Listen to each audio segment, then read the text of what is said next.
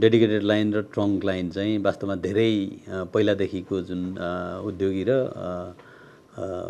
यो एनइए बीचको चाहिँ वास्तवमा चाहिँ डिस्प्युट चाहिँ धेरै पहिलादेखि नै आइरहेको छ। यो लोड सेडिङको चाहिँ भन्नाले पिरियडदेखि नै। अब यसमा यही क्रममा जस्तो यहाँले हेर्नुभयो भने म चाहिँ करिब 4 महिना जति पहिला एनइएले चाहिँ लाइन काट्नको लागि नोटिस निकालेको चाहिँ थियो र त्यो नोटिस निकालिसकेपछि मैले सम्माननीय प्रधानमन्त्रीसँग चाहिँ भन्नाले यो सबै भन्नाले चाहिँ व्यवसायी सहित चाहिँ गएर वास्तवमा त्यति बेला उद्योग वाणिज्य महासङ्घको चाहिँ तर्फबाट त्यो लाइन नकाट्नको लागि चाहिँ अनुरोध चाहिँ गरिएको चाहिँ थियो र त्यसपछि सम्माननीय प्रधानमन्त्रीले निर्देशन दिएपछि त्यो लाइन काट्ने चिजहरू रोकिएको चाहिँ थियो। यो बीचमा चाहिँ जुन त्यो त्यसपछि जुन जति पनि चाहिँ डिस्प्युटहरू जुन अब उद्योगी र एनइए बीचको जुन डिस्प्युट चाहिँ देखिएको चाहिँ छ, यसमा सरसर्ती चाहिँ हेर्दा के देखिन्छ भने यहाँले हेर्नुभयो भने एउटा चाहिँ भन्नाले जस्तो यो ट्रान्समिसन लाइनको कारणबाट चाहिँ आएको चाहिँ डिस्प्युट छ। एउटा टेक्निकल्ली एउटा लाइनबाट अर्को उसमा चाहिँ ट्रान्सफर चाहिँ हुँदाखेरिको चाहिँ एउटा चाहिँ उ चाहिँ छ। एउटा चाहिँ यो लोड सेडिङको चाहिँ भइसकेपछि पनि भन्नाले चाहिँ यो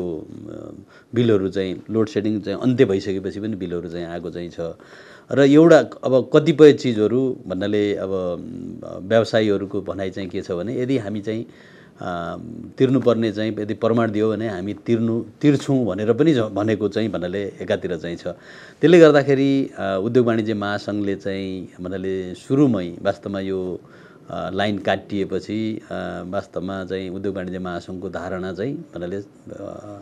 सार्वजनिक गरिसकेको चाहिँ छ। यसमा चाहिँ के छ भने जस्तो यहाँहरूलाई चाहिँ भनौँ जस्तो हाम्रा चाहिँ कतिपय निकायहरू अर्धन्यायिक निकाय जस्तो इआरसी भनौँ, अब ऊर्जा मन्त्रालय, एनइए लगायतको चाहिँ तर्फबाट चाहिँ हुनसक्ने चाहिँ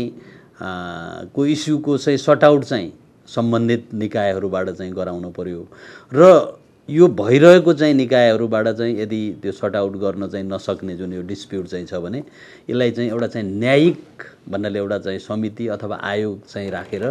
तुरुन्तै वास्तवमा चाहिँ यसको चाहिँ भन्नाले सर्टआउट चाहिँ गर्नुपर्छ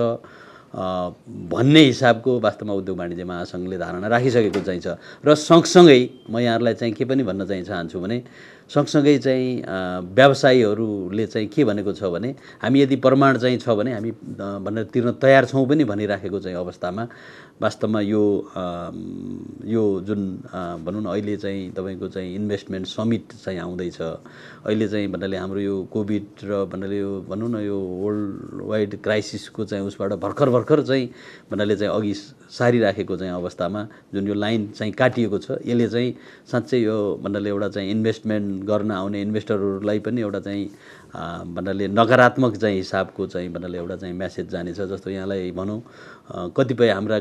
भूत प्रभावी कानुनहरूले पनि जस्तो नेपालमा जुन अब जस्तो यहाँले हेर्नुभयो भने केही समय पहिला भन्नाले यो ब्याङ्क तथा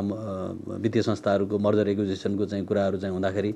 भूत प्रभावी कानुनहरूले चाहिँ गर्दाखेरि जस्तो ट्याक्स चाहिँ पहिला लाग्दैन भनेको चिज पनि पछि चाहिँ भन्नाले ट्याक्स लागेर अब भन्नाले अदालतले पनि भन्नाले चाहिँ उ चाहिँ गरायो भन्नाले अब डिसिजन गरेर चाहिँ ट्याक्स यो चाहिँ वास्तवमा चाहिँ समग्र चाहिँ भन्नाले एउटा चाहिँ इकोनोमिक एक्टिभिटी बढाउनलाई निजी क्षेत्र उद्योग व्यवसाय बढाउनलाई रेभिन्यू